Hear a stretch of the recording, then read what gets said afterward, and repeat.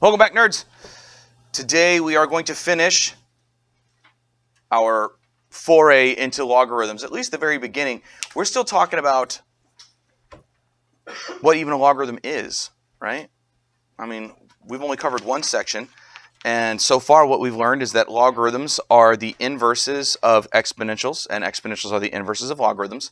So logarithms are the way that we cancel exponential bases as long as the log base matches the exponential base. We did a little bit of manipulating out of logarithmic format to get it into exponential format, getting it out of exponential format into logarithmic format, and we ended with a couple, actually I got all three of them done in one of the other classes, but some evaluating questions, and that's what you guys were doing on the extra credit. At least the first 15 questions was evaluating logarithms, right? You might have noticed in the homework that there's only 2 questions on evaluating logarithms. That was because I knew I was leaving you the extra credit and I didn't feel like giving you a bunch of extra questions because, you know, I feel like 17 of them is pretty good to be asking you to do in class or at home. We'll do more tomorrow while we're practicing. I'll try to come up with some really hard ones tomorrow. But today, we're going to talk about word problems. Eek! That's right, words. Luckily, you all read English. Afterwards, we'll get into graphing. The energy released by an earthquake can be determined by this equation, E equals 10 to the 4.4 times 10 to the 1.5 m, where capital E is the energy released in joules, that's a measurement of energy, and capital M is the magnitude of the earthquake. Our first job is to write an equation that finds the magnitude based on the energy. Essentially, solve for M. That's the first job. We're going to solve for M. And then once we have an equation that solves for M, we'll have magnitude equals some stuff. And we will then be able to find the magnitude with this gigantic amount of energy. Okay. So first thing we're going to do, solve for M.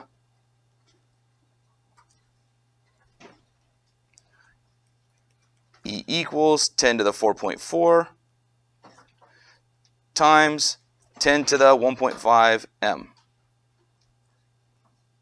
There. We're trying to get m alone. So you look at it and you go, oh, m is up in the exponent position. No big deal. I learned how to cancel exponential bases. I'll just use log base 10 on both sides. Well, not exactly. And here's why. You can't cancel this exponential base 10 until it's alone. Just like you couldn't cancel absolute value bars until they're alone, you can't cancel a square root bar till it's alone. We need to get the thing alone before we can cancel it. And that'll be true for logarithms as well. Never canceling a structure till it's lonely. So we can get this thing here alone 2 different ways.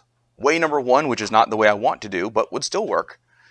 We could divide both sides by this exponential statement, 10 to the 4.4, because that is a number. It doesn't have a variable in it, it's 10 to the 4.4. Then we could use log base 10 on both sides. Okay, well, the only issue with that, and it really isn't a true issue, is that you'd have a fraction inside your logarithm and the bottom of that fraction would have an exponential statement. Well, whatever, we're going to use a calculator anyway. I mean, I guess the real thing about it that I don't like is that it's not pretty. It doesn't feel elegant. My preferred way of getting exponential base 10 alone on the right side is noticing that these 2 things have the same exponential base. This is me multiplying 2 numbers with the same base. And when you multiply 2 numbers with the same base, what do you do with their exponents? You add them, yeah. So we can write this as E equals, 10 to the 1.5 m plus 4.4. And now, exponential base 10 is alone. See if you guys remember my script. Hey class, what cancels exponential base 10? Log base 10. Log base 10, yeah. Some people forgot, but a lot of you were still there. So we're going to use log base 10 on both sides of this equation.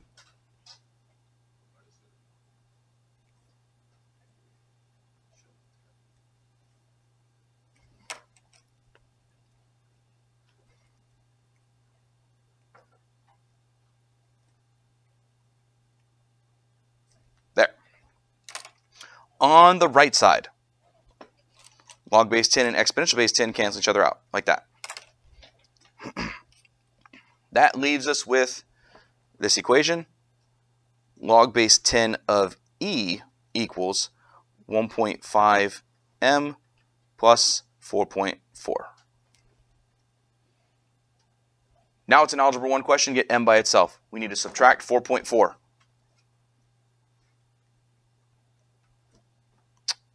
I said subtract and I wrote equals again. And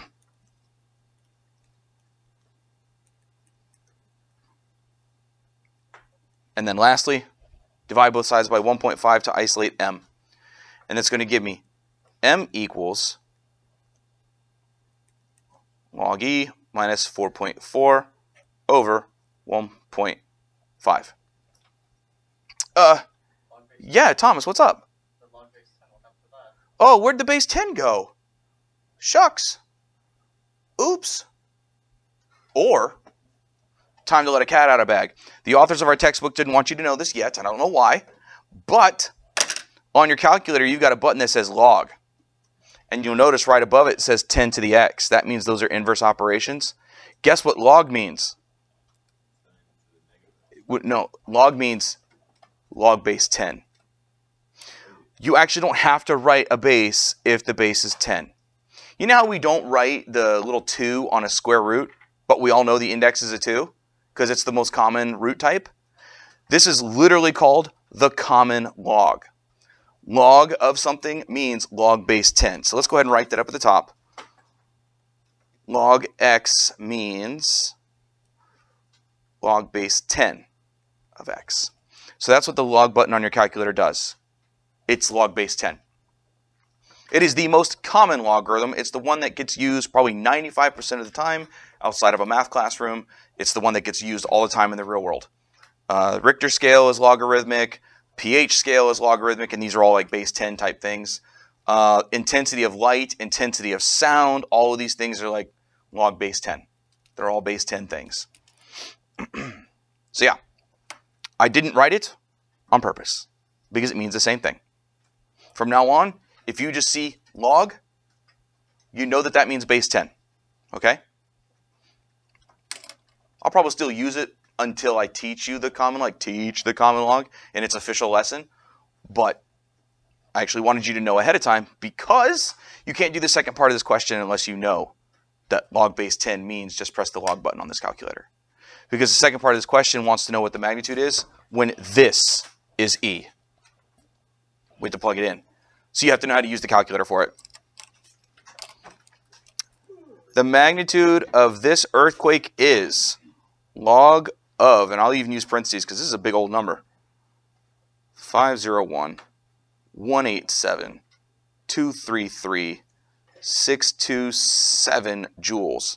I'll subtract 4.4 from that logarithm, and I will divide by 1.5. If you're using the battery-operated calculator, you have to type the 501 billion number first, then press log afterwards. But for this calculator, it's just log and then that number. Clear?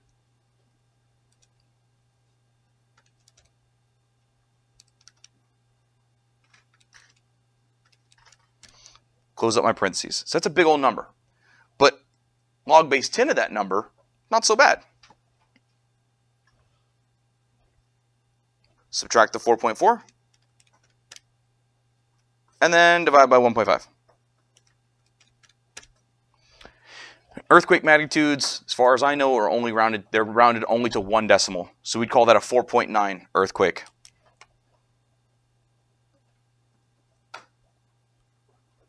.9 magnitude. Some people in first period, and I'm sure they weren't alone, some people in first period thought that that was a remarkably strong earthquake. It's actually not. The Richter scale goes all the way up to 10 theoretically. It does not stop at 5 like our hurricanes do. Okay. So a magnitude 5 earthquake is like, whoa, that was really shaky. You know, maybe some drywall cracked, windows might have broke a little bit, but it's not catastrophic unless it hits a third world country. If it hits like in California or something, they take a nap through a 5.0. Okay. But there it is. Do you feel like you could isolate a variable using inverse properties of logarithms? Okay, just following SADMEP. The only trick was combining these two. Like I said, I could have just divided. That would have worked out also. It would have had a completely different looking equation, but we would have got the same answer at the end. And that's okay also, yeah.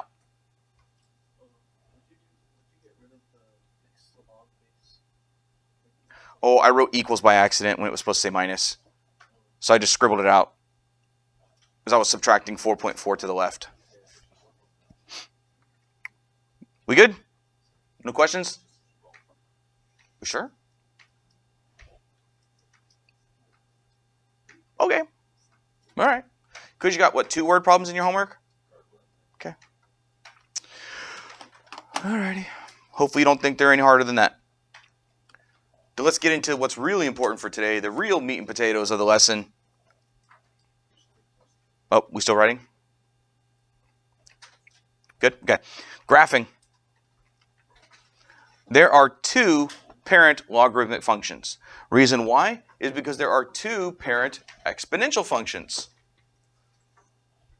I was going to look for a piece of scrap paper and draw them out for you, but hopefully you remember there's exponential growth, which looks like that, and there's exponential decay, which looks like this reflected over the y-axis, so it comes down and to the right like that. This logarithm is the inverse function of the exponential growth function. We don't call this a growth logarithm or anything like that. I'm just telling you it is the inverse of the one that goes up and to the right. This one is the inverse of the one that comes down and to the right, like that. Just like the parent exponential, if the exponential base is greater than 1, it goes up and to the right. If the logarithmic base is greater than 1, it goes up and to the right. So it's the exact same setup. Base is greater than 1, base is greater than 1. If an exponential base is between 0 and 1, you have a decay graph. This is that graph flipped over the line y equals x. We don't call it a decay. It just is a logarithm. It just happens to be the inverse of an exponential decay graph. But you know what is interesting? Is these are the same image, except this one's upside down. And what kind of transformation typically makes things upside down? A reflection. What? Where? Negative sign on the x or negative sign on the front? On the front. That's interesting. It's almost like if the base is a fraction between 0 and 1, it's the same as if I had just said reflect this over the x-axis, which puts a negative on the front.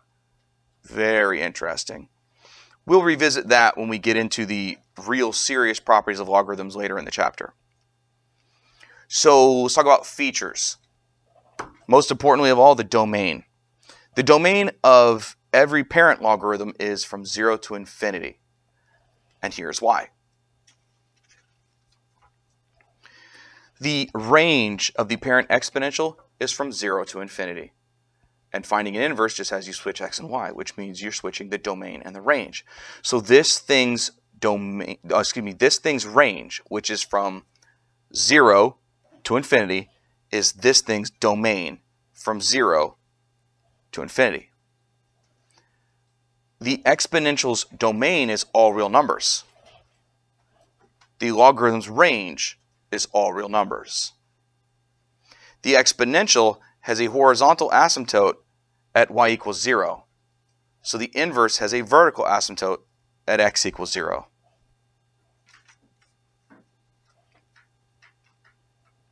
Continuous just means there's no gaps in the graph, at least that's what it means at this level. Just like the exponential function, there is no symmetry. Just like the exponential function, there is no local max or local minimum.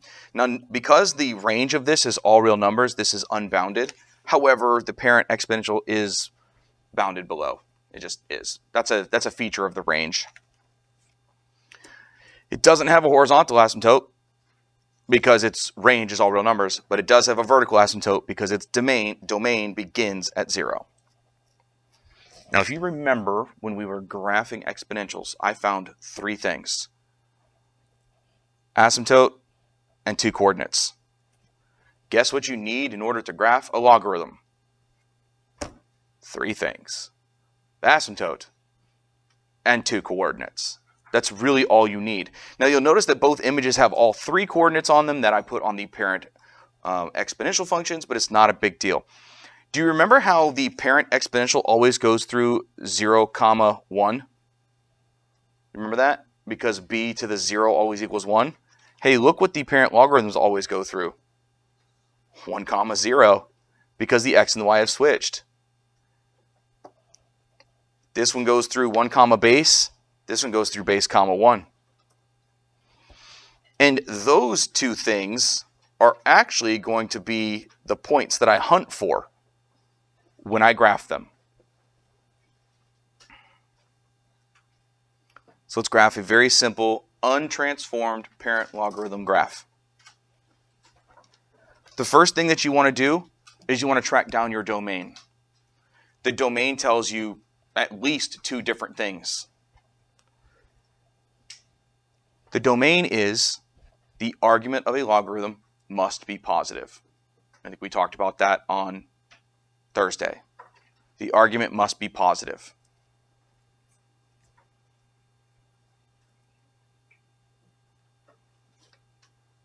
So the first thing we do is figure out what allows our argument to remain positive. Our argument is just the letter x this time. So it's literally saying x is greater than 0. That tells you your domain. Your domain is from 0 to infinity. And it tells you what your vertical asymptote is going to be.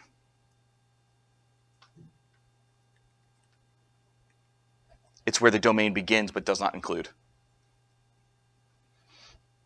And I don't know if you can call it a third bit of information, but if I'm going from 0 to infinity, am I going to the left or going to the right? Going to the right. So this has also kind of told me which direction my graph points. It goes to the right because I'm going from 0 to infinity. Awesome. Oh, asymptote at x equals 0. Go ahead and throw that guy on there. There you go. Graph will not encounter that. It'll get close to it, infinitely close, but it won't encounter it. Two coordinates. Those two coordinates are going to come from our knowledge of the two special logarithms that are on the bottom of this page. That log base b of 1 always equals 0. Log base b of b always equals 1. I'm going to write them again. It's a hair on my pen. Log base b of 1 always equals 0. Log base b of b always equals 1. Because those two special logarithms are what we are going to try to force to occur in every log graph. So for the first coordinate, and when I say the first, I mean the first pretty coordinate as the graph leaves its asymptote. We figure out what is going to make our argument equal 1, because that's going to make this happen. If our argument wasn't just x, we'd have to do a little bit of math. But our argument is just x. So we go, oh, x equals 1. Cool. That means we're going to have a pretty point when x equals 1. We just need to know the y value. So you plug it in.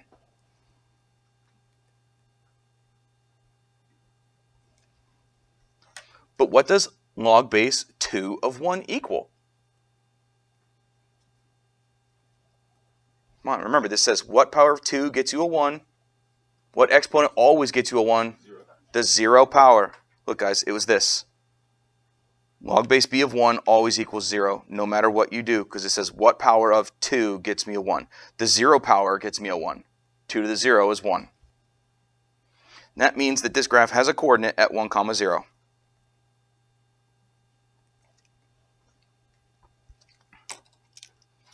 The next thing we want to do is we want to make the argument equal the base, because we are forcing the other special logarithm. Our base is 2. So we go, what would have made the argument equal 2? Oh, that's right, the argument was just x. So really simple. X equals 2 is going to be the next pretty point. And we need a y value that goes along with it. So we say y equals log base 2 of 2. But what power of 2 gets me a 2? The 1 power does. So this is the coordinate 2, 1. Anybody want to take a guess at what the next x value I'd want to plug in would be?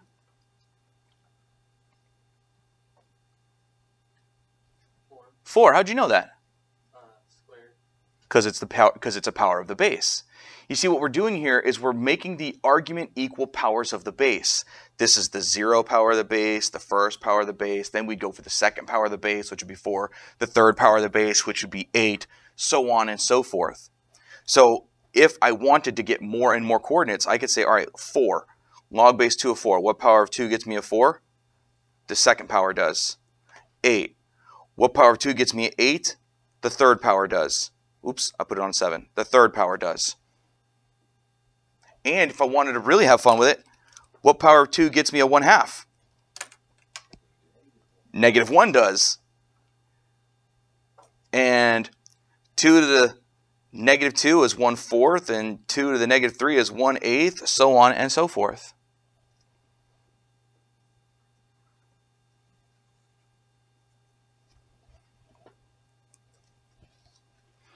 So it's really not that bad when the base is relatively close to 1. And it's really not that bad when there's no transformations. But here is the overall, we will always follow this setup way for graphing all logarithms. The first thing that we're going to do is figure out our domain, which means you're asking yourself, what would make the inside equal 0? Which is why I set my argument as to greater than 0. So you basically go, all right, argument greater than 0. This is going to give me my domain, and it's going to help me find the asymptote.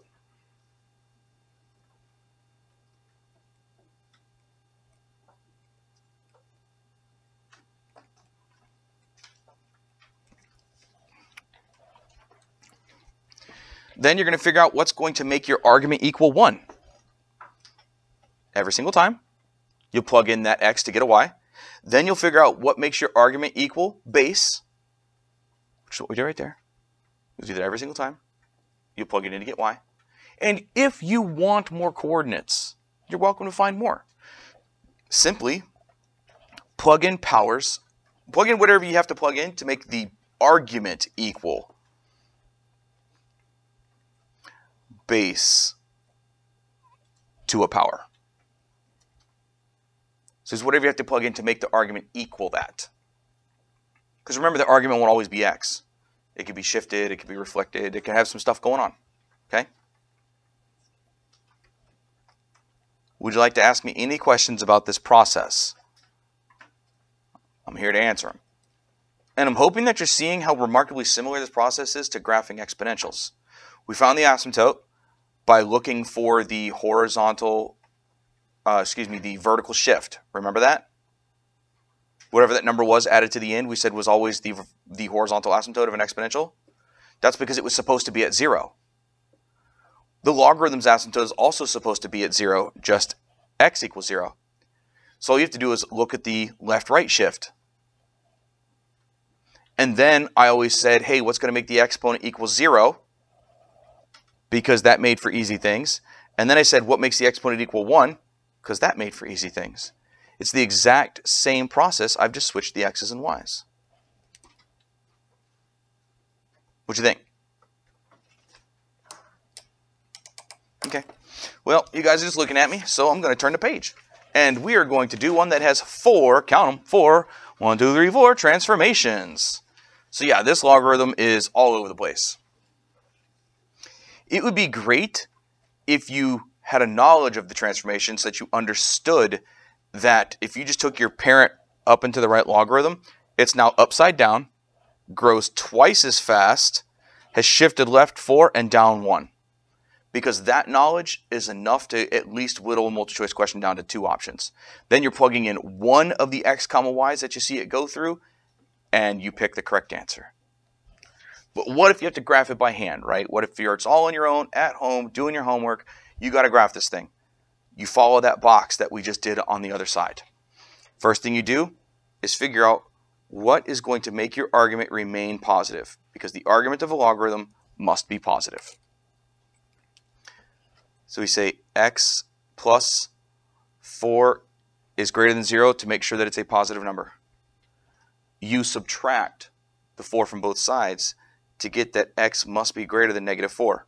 We know our domain and we know our vertical asymptote now.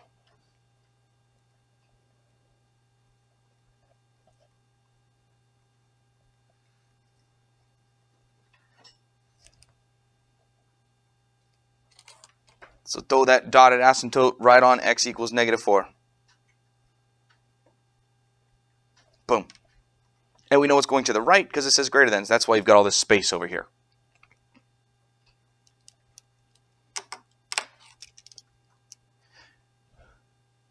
So far, so good? Yes? If the x or argument is greater than 0.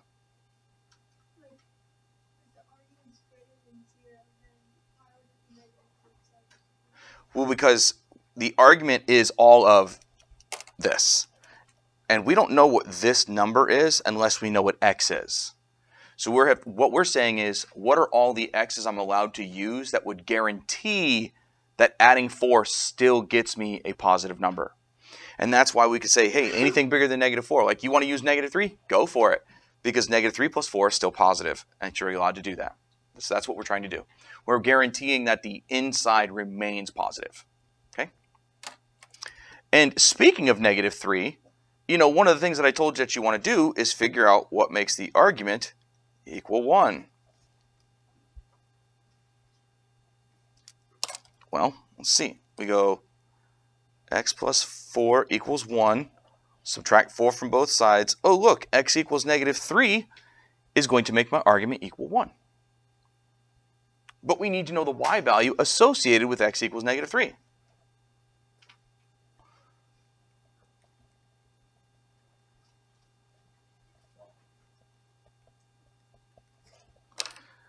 Here's me dropping in x equals -3. Slightly different color. It's green. Well, -3 plus 4 is 1.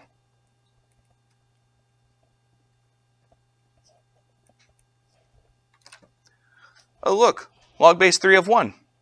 Just going to remind you of the rule. What does log base b of 1 always equal? 0, because everything to the 0 power is 1. So this actually says -2 times 0 minus 1, which is -1. We now have a coordinate, -3, -1.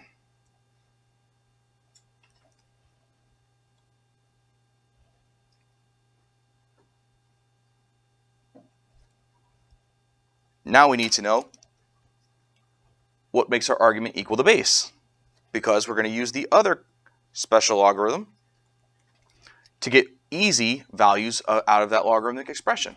Remember, most logarithmic expressions are irrational, but very specific ones will return pretty values. Now we need to make sure our argument equals our base. Our argument is x plus 4, and our base is 3.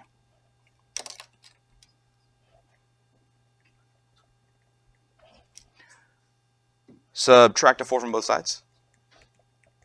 Okay, we have another pretty point that is going to occur at x equals -1. We need its y value, though.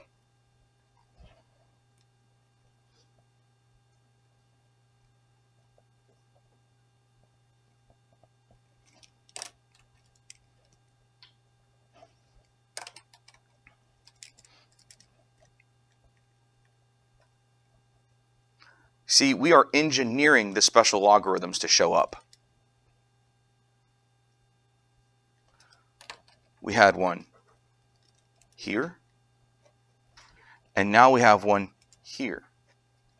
What does log base 3 of 3 equal? It equals 1. Because it says, what power of 3 equals 3? The first power does. So this is just -2 minus 1, which is -3. That gives us another coordinate at -1, -3.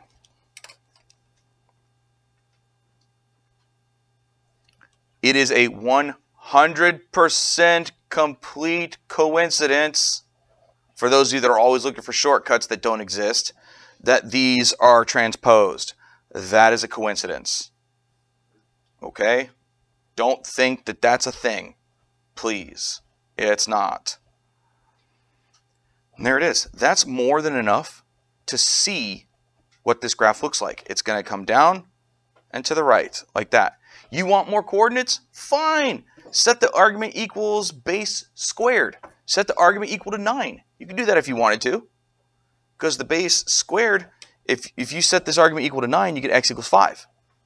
So at 5, log base 3 of 9 is 2. Gives me negative 2 times 2 minus 1. That's 5 comma negative 5. But you don't need to. You don't need to. You just could. So I'm going to do this.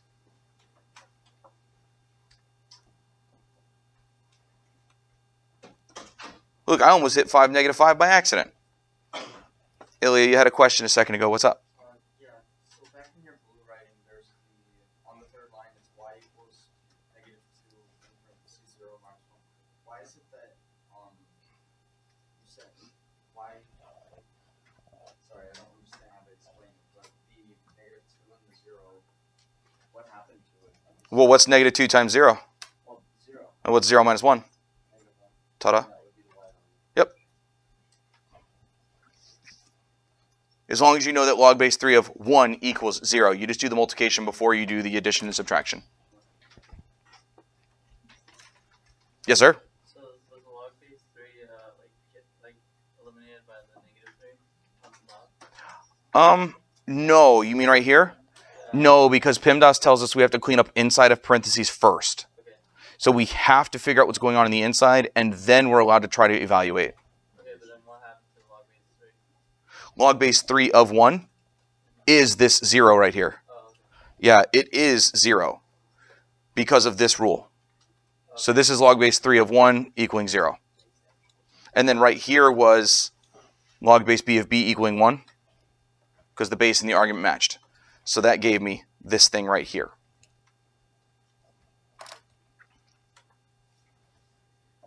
Good questions. We got any more? Nada? Okay. If I can ask you to graph from an equation, then you should be able to give me an equation from a graph, and you should be able to use your transformations knowledge to pull that off. Look how important these transformations are that you learned in Algebra 1. They're so important. Here's what I'm telling you. F of x is log base 4 of x. And g of x is a version of log base 4 of x. We just need to figure out what transformations occurred that are going to give us this equation. Okay, someone tell me something they notice right off the bat comparing the two graphs to each other. There's a reflection over what axis? Well, this is the x-axis. Your question had your answer had a question mark on it. If I take this graph and I flip it over the x-axis, do I get this graph? Yeah. Mm-mm. It's reflected over the y-axis. Remember, reflecting over the x-axis turns a graph upside down. But this is backwards, so it's reflecting over the x-axis. Okay? So we're going to say reflect over x-axis.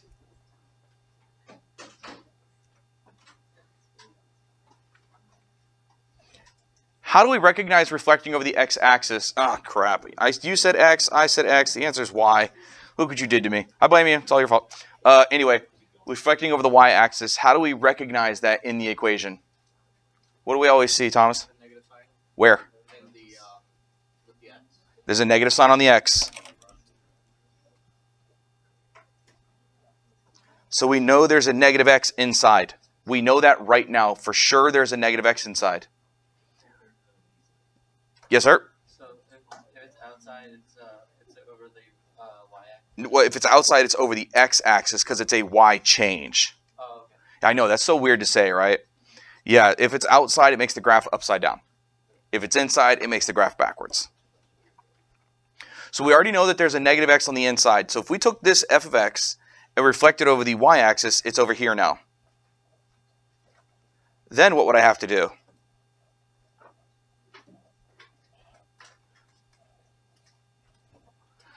Maybe it'd help you if you saw this.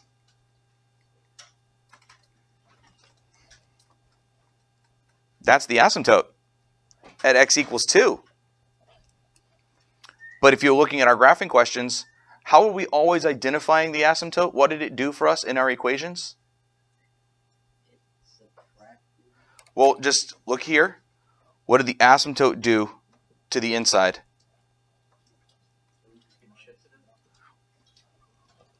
What's negative 4 plus 4? 0. Look.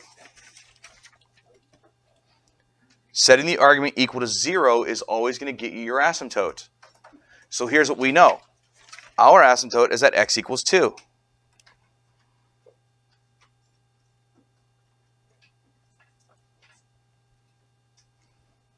That means plugging in x equals 2 gets us 0.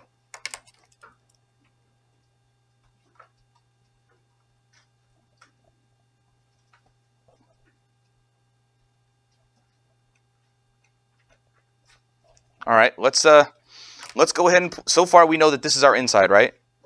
Right now our inside is negative x. Let's plug in 2 to this. What else is going to have to be in there so that it equals 0? Here's what I did for those of you. Once again, we said this was our inside so far. It was a negative x. Like this is what we had. Right now we've got a negative x and we maybe got some other stuff, right? This is inside our log base 4. Right now that's what we know because it's backwards, right? We know there's an asymptote at x equals 2.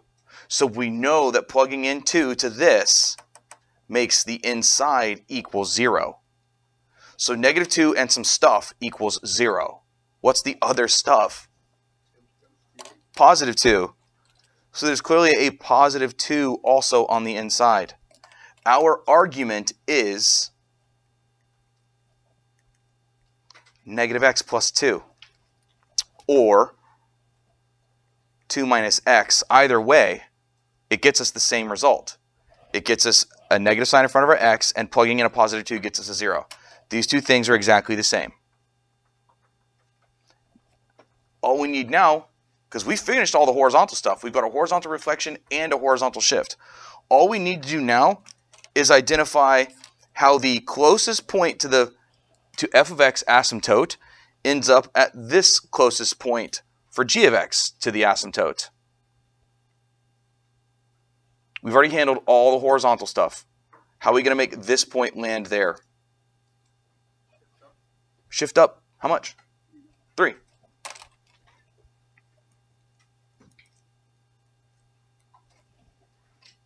We're ready for our equation. Here, I need a good, what color do I want to use? You know, I use black. Here is g of x. G of x is log base 4 of, you guys want to say negative x plus 2 or 2 minus x? I don't care. 2 minus x. All right, I like that.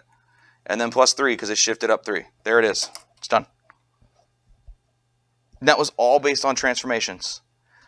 I can see that it's going to point left. I can see that plugging in a positive 2 gets a 0 on the inside. And I can see that this point was shifted up 3. And there it is. That's all you'd have to do. And if you weren't sure, you could always test your answer using another pretty point, like negative 2. Let's see what happens if we plug in negative 2. 2 minus negative 2 is 2 plus 2. That puts a 4 here. Log base 4 of 4 equals what? Huh? Log base 4 of 4 equals what, class? 1, and 1 plus 3 is 4. Hey, look, it worked out. So that's how we know our answer is correct. We just check another point. Lots of heads down and lots of silence. Scary. Okay. And lastly, without a calculator, deciding how the two logarithms are related to each other. Which one's larger, or are they the same? Okay, and that's without a calculator. I don't know what any of these 6 numbers actually are.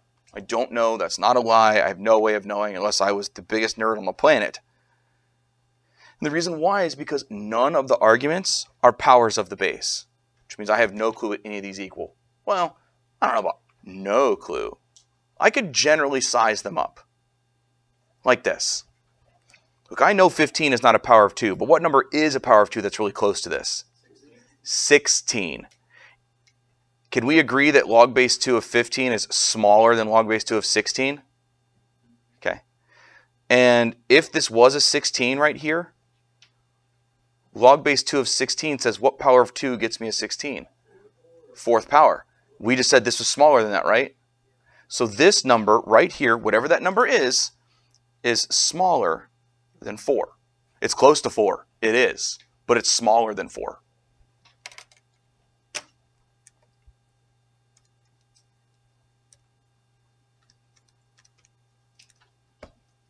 See? It's less than 4. I had no idea that was the number. That's actually the first time today I've typed it on a calculator. 28 is not a power of 3. But what power of 3 is close to 28? 27. If this, can we agree that this number is bigger than log base 3 of 27? Okay, what power of 3 gets me a 27? 3. This number is a little bit larger than 3. So which number is bigger? The one on the left or the one on the right? The one on the left that's a little bit lower than 4 is a larger number because it is only a little bit lower than 4 and this one's only a little bit bigger than 3.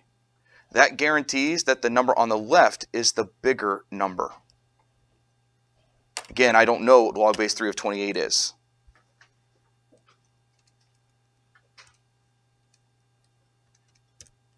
But I do know it's smaller than 3.9. See, it's darn near 3. It's just a little bit larger than 3. This one was darn near 4, just a little bit less than 4. That means this number is bigger.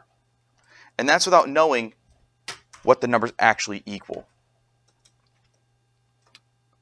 Okay? 10 is not a power of 3. What number is a power of 3 that's close to this? 9. And what does log base 3 of 9 equal? 2. Is this number bigger than 2 or smaller than 2? This is just a little bit bigger than 2. Because log base 3 of 10 is clearly bigger than log base 3 of 9. And log base 3 of 9 equals 2 because what power of 3 gets me a 9? The second power does. 60 is not a power of 4. What number is a power of 4 that's close to this though? 64. This number is smaller than log base 4 of 64. But what does log base 4 of 64 equal? 3. So this number is a little bit less than 3. So which one's bigger, the number on the left or the number on the right? The number on the right is bigger. Because this one's only a little bit bigger than 2. This one's only a little bit less than 3. This is the bigger number now.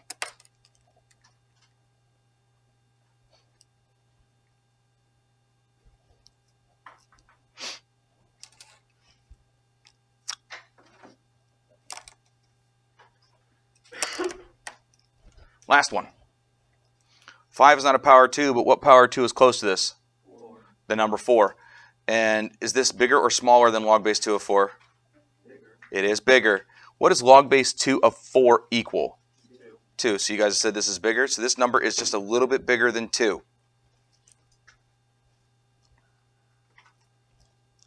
What power of 4 is close to this number?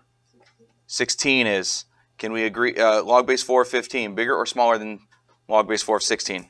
Smaller. Smaller. What is log base 4 of 16? 2. So this number is smaller than 2. So what's bigger, left or right? Left is bigger. Look at you nerds. Estimating sizes of logarithms with no calculators. Big old juicy brains.